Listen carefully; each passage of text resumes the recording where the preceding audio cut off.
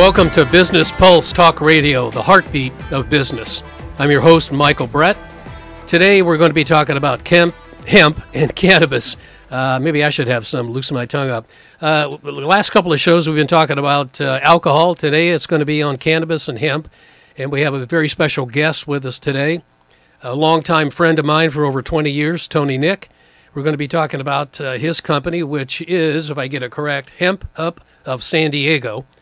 And this is Business Pulse Talk Radio. I'm your host, Mike Brett.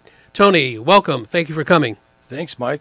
Always an honor to be here. It's good to see you. Yeah, it's been a long time. Okay, what is Hemp Hut-San Diego? Okay, so Hemp Hub essentially is a company that is a go-to company between the farmers that are growing the hemp, CBD specifically, and extracting it. And then what we are is we're the provider to the dispensaries and the end user. So essentially what we're doing is we're helping the farmers get their product out there. Currently, Hemp Hut has 3 locations and 3 farms that we're dealing with, one in southern Oregon, here in California near San Diego, and then also in Colorado Springs. So the farmers are concentrating on growing the hemp product, and then you're helping them actually commercialize it and get that product in the hands of the consumer? Right, exactly. So let's break it down a little bit more. What's happening is the farmers, once they grow the product, they grow the hemp plant, they actually turn it into either an oil or an isolate. An isolate is actually a powder form, and then those oils and isolates are actually used in the creams, in the waters, in the oils, and the tinctures. So essentially the farmer has not a lot of time, right, after farming and extracting the product to actually get out and market their product. And what's happening in the cannabis space is the folks that are in between are brokers, I guess you'd say, and I'm finding that they're not very efficient. So this is why Hemp Hut became available to the industry, if you will.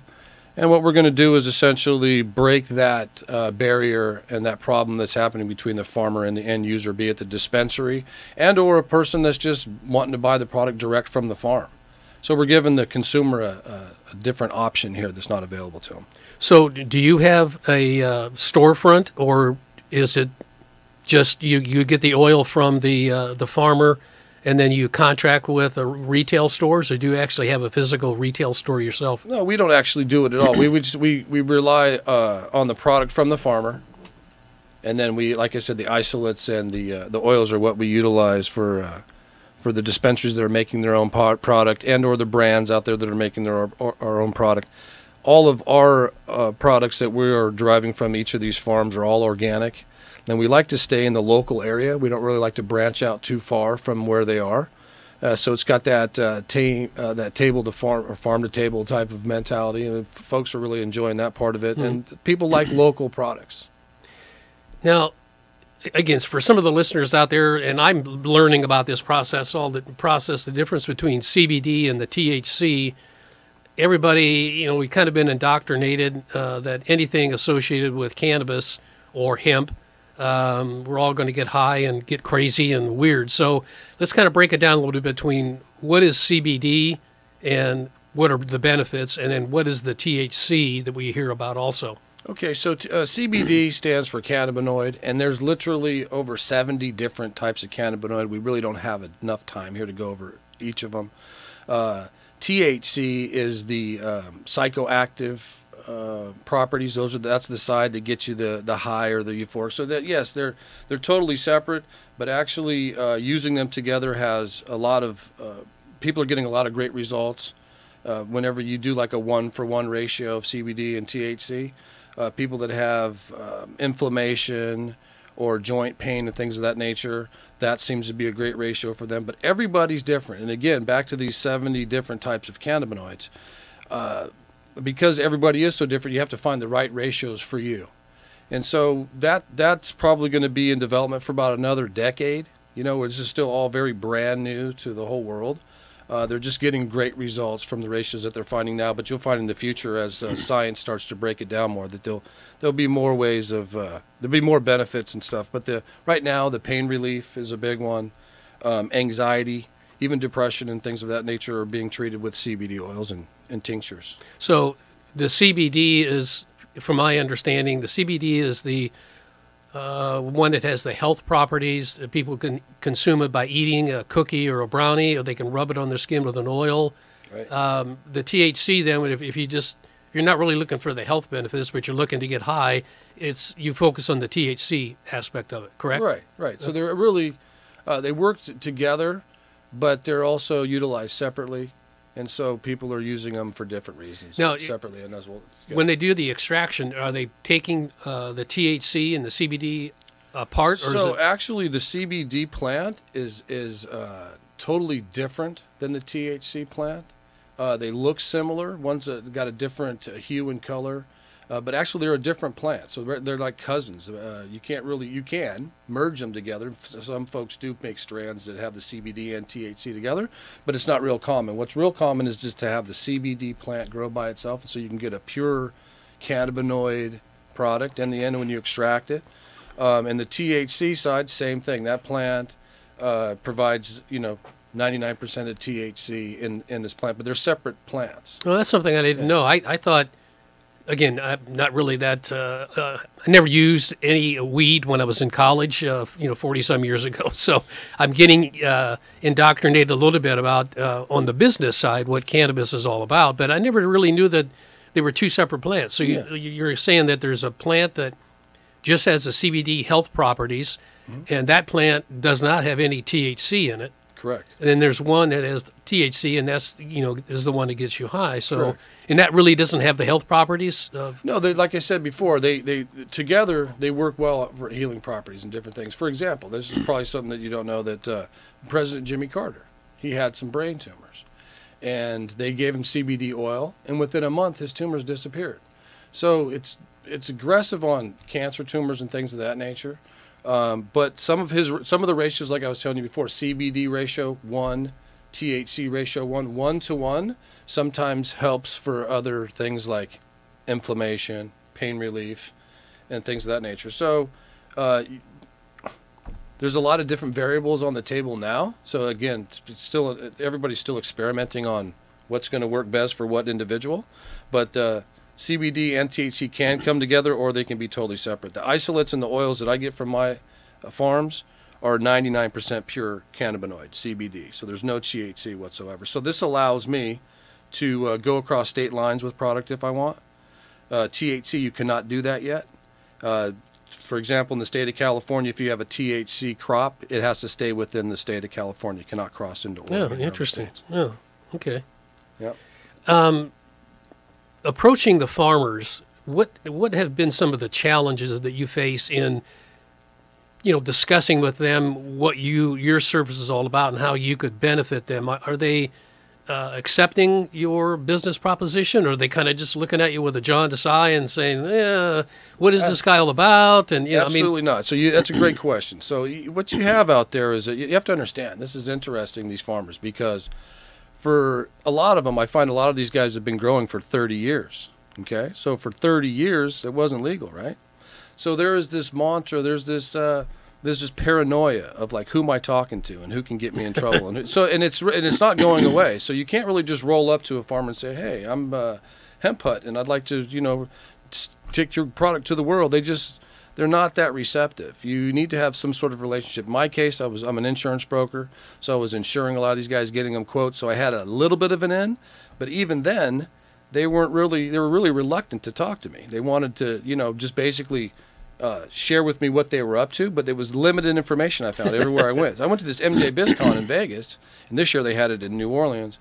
But even there, where they have a booth where they're advertising their product, you go in and you talk to them, and they're just sort of limited on what they want to tell you.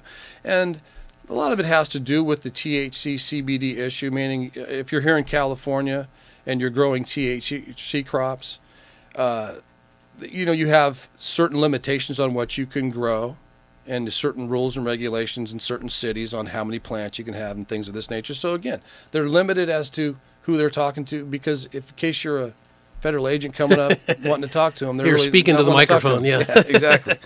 So they're reluctant. They do their homework and stuff. It's a process to have relationships with these guys. But once you do, what I've found is that they're really receptive.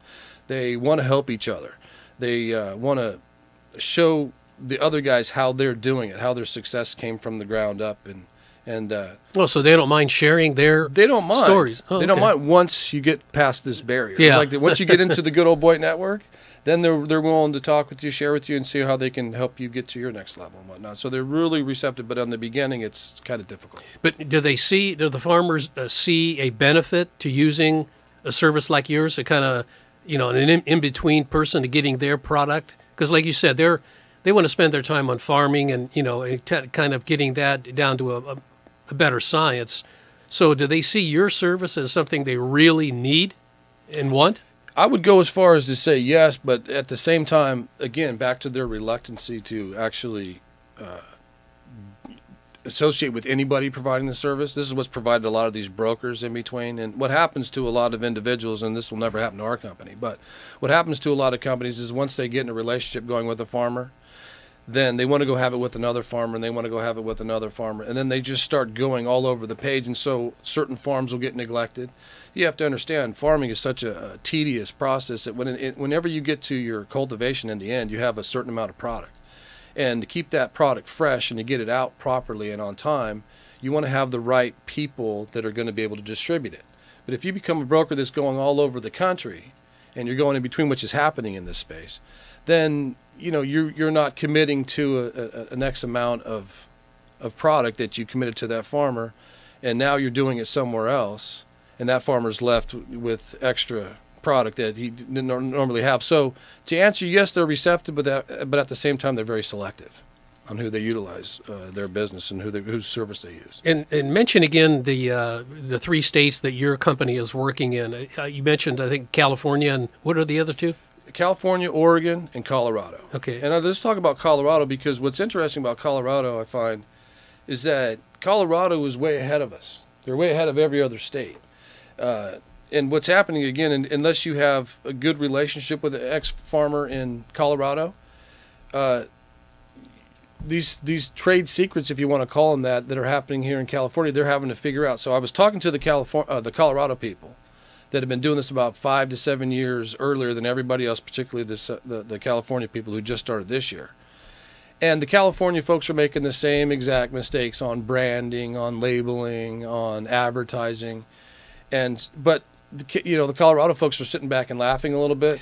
But at the same time, they're realizing this is just how each state is going to have to go about it. They're just going to learn themselves.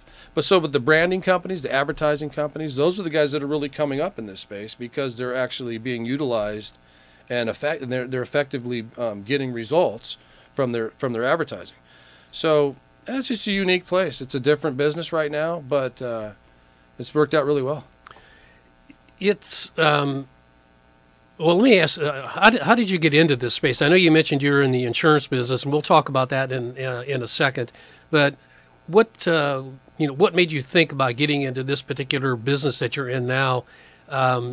Did you find that there was a need for aside from being a broker, you don't like that term, but did you find that there was a need for somebody like you to fill this space, and then you did some research, or how did you come up on the idea of getting in this area? It really was it was the process of quoting for the farmers and the dispensaries out there. I found that there was this big gap, and I heard a lot of complaining, and I sort of heard of inefficiencies financially on how the money was coming in and how it was being utilized. And and the more conventions I went to, the more people I talked to, I realized that a lot of these farms are privatized, and like you just mentioned, the farmers don't have a lot of time. I mean, it takes a lot of time to do their crop, and now that they're taking on the job of extracting it as well, right there on site, there's just not a lot of time to do the rest. So I saw it as an opportunity to help, one. And 2, I really love the idea of being a part of something that was making a difference. There's like a lot of the CBD is replacing a lot of the opiates that people are taking. Folks that have PTSD and things of that nature, the Oxycontins and the Valiums and things, the synthetic drugs out there that people are having problems with. I saw the CBD products coming in and making a difference. So it's nice to have a business that not only is profitable and interesting, but it's also something that's helping people. And that transition is happening slowly but surely. But people are starting to realize that this plant isn't just something to get high on. It's actually a healer. It's something. It is a form of medicine. And the more that we talk about it and point that out and realize that it's a great healer, you're going to start seeing more people consume CBD. Yeah, and I think from what I hear on the news and the reading I've been doing is a lot of seniors, the baby boomers, which I'm part of that crowd now, are finding the CBD portion of it beneficial to them instead of taking so many prescription drugs. They'd rather take a natural product, and they're not really being brainwashed by the certain segment out there is saying that all cannabis products are bad for you. They're doing their own research and finding out that CBD is a lifestyle, and it can add to their lifestyle as far as reducing stress. And I think you and I were talking before the show started that you had some insights about reducing stress by using some of the CBD oil. Cover that again. Yeah, it's a stress reliever, anxiety reliever. Again, I said it's sort of an antidepressant. Folks that are experiencing depression are taking CBD, and they're finding a great calming effect of it. And it's not like anything else out there. For example, I don't know, like a shot of tequila. I like tequila, I take a shot of tequila. The Comisardio is really good, by the way. But that's after a long day, you take 1 or 2 shots. It's a stress reliever. But guess what? It's also impaired me to drive now, and in some cases to speak. I'm a lightweight, so if I take a couple shots and people call me, they're like, "Have you been drinking?" Yeah, I have. I've had a couple shots. And so CBD doesn't do that to you. You take a couple drops of the oils, for example, under your tongue. I think I shared the story with you about my mom. I'll share it with you now. My buddies thought I was crazy. You're giving your mother cannabis? What are you, nuts? No. She was actually doing her own research, and she actually asked for it, and so I gave her a couple drops. And I got my mom this gym membership, and she works out now, and she's doing a lot of neat things for herself. But she says, "Tony, I'm a little low in energy." She's in her 70s. And I says, "Okay, well, why don't you take a couple of these drops before you go to the gym?" She goes, "Okay." She takes a couple drops. She gets on the treadmill. She's not a real, aggressive person at the gym or whatnot. But she goes and she does her workout. She comes back from this workout and she calls me up. She says, "Tony, I'm going to need a bottle of that CBD oil." "Why? What's going on?" She says, "It gives me energy." She says, "It gives you energy, right?" She says, "Yeah, I'm getting energy off of this." And she said, "I did experience a little bit of the calming you're telling me about, but this gives me energy as well. So I'd like to take it before I go to the gym every day." And I says, "Okay, great." So there's stories like that all the time about people that try it the first time for whatever reason. If they're having knee pain or joint pain or whatnot, or if they're having inflammation or whatever, it doesn't matter what age you are. The oil or there's CBD waters out now, or these isolates, again, the creams and things of that nature. People are trying it and they're getting results. Yeah, and a lot of the mainstream drugstores are carrying the products. I think Walgreens is carrying them, and CVS starts carrying some of the products. Right. So it's becoming more and more acceptable in the mainstream stores, or the seniors shop, and everybody else happens to shop also.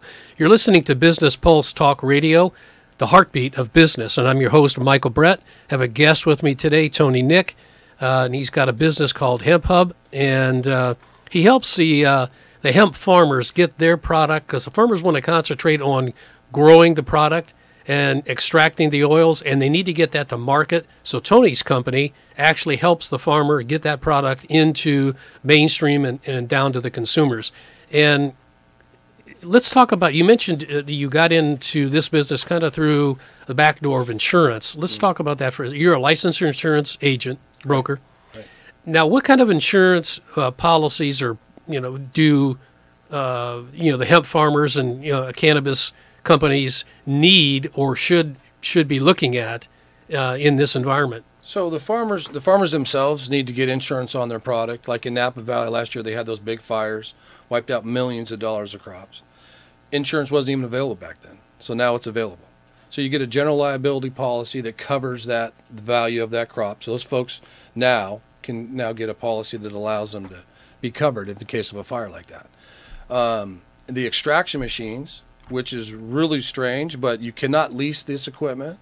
They start at around $700,000 or $800,000, so these guys have to pay full price for this equipment. You have to buy it. You can't lease. No, you have to buy. You cannot lease. It's the strangest thing. And again, I really don't understand why that is. I've never really bothered to ask, but every guy that I've talked to about it is like, yeah, I had to buy it and I had to pay full price for it.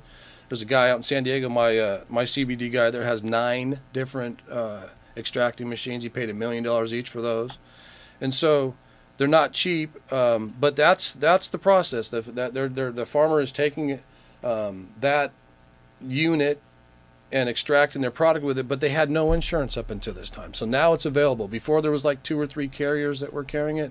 Now you have a couple dozen that are, making it affordable. They're bringing the prices down. But as I told you before, what's happening is these guys are so used to not paying insurance. Once they find out how much it is, I found that, yeah. They're like, I've been fine without it so far. So let's, so it's a tough sort of sale. But anyway, the point is that the policies are available for them now, and the farms and the dispensaries will start to insure their products so that they don't, have any damage or whatnot. But I'm finding that a lot of them just we're pretty comfortable without having any insurance. Now, I'm sure, you've been, watching the news and the financial news, reading the Wall Street Journal. A lot of cannabis companies are going public, either in Canada or getting a listing here in the United States on NASDAQ. There's been a lot of buzz in the media about, taking companies public in the cannabis space. Mm-hmm. And a lot of them have done reverse mergers, going into a shell from a private company to a public vehicle. And I know you have experience with that, and I think you have a shell available. Give us a little bit of background on that. Sure, absolutely. So Hemp Hub's future it's a really good chance it will be publicly traded. And again, back to these conventions, we found that there's a big gap in between the folks that were considering going public versus now they are, like, because Wall Street was sort of a scary place for, I think, a lot of these companies, again, because of the THC side of it. It's not legal nationwide yet, but once CBD became nationwide, you could legally take those products across state lines. Through that farm bill that was passed not too long ago. It was in January when our current administration took care of that. So now those folks are starting to realize, wow, Wall Street could really help us. We could get some capital from a public company. Being exposed now isn't going to cause us any trouble. We can cross state lines. We're not going to be breaking any laws. So now they're starting to realize that the cannabis space is starting to realize that the capital and the relationships they can have on being public are fantastic. So yes, we've been approached, and yes, we've acquired a couple of public companies, and we'll either consider utilizing those, or we'll use them as assets for some of these other folks that are a little bit farther along than we are. But we've been educating a lot of people on the process of a reverse merger and or going straight through a registration process. And you better believe it that there are literally hundreds of millions of dollars in funds on the sidelines just wanting to do anything related to cannabis because they're seeing the money that these guys are making. Mm-hmm. And coupled with, like I said before, it's a good thing. It's helping people's health, and it's proven to continue to do so. Why don't you give your telephone number out, the best contact number for you, in case the listeners want to get in touch with you and find out more about your business? Absolutely, yeah. It's area code 619-248-4450. It's my direct line. Tony's my name. I'll just answer directly and answer any questions you may have. And if you're an interested investor by chance, we could definitely maybe have some neat conversations there. And then you have an Instagram. A lot of your information's on Instagram right now. Instagram has been hot for us. It's incredible how many people have contacted us there. It's mind-boggling, actually. Hemp Hut-San Diego is our name there. And let me spell it for you. HempHut-San-Diego. Hemp Hut-San Diego. Excellent. So you can go there anytime, and we'll definitely make contact with you there. Good. And you're listening to Business Pulse, the heartbeat of business. I'm your host, Michael Brett. And we've had a great conversation today with Tony Nick, talking about cannabis, hemp, CBD, THC, and helping some of the farmers out to get their product to market. We're going to have more shows. Tony's going to come back on the show again next month and kind of give us an update on where he's at with his business. And we're going to have other experts coming on from Shark Tank and just jam-packed with telling you how to start a business, how to grow a business, how to find investors, how to take your company public, how to get a proper valuation for your business, why you should be concerned about evaluation. Just a lot of things on this show, Business Pulse. It's all about business all the time. I want to thank everybody for listening. I'm your host, Michael Brett. We'll see you next Tuesday at 10 a.m. Pacific.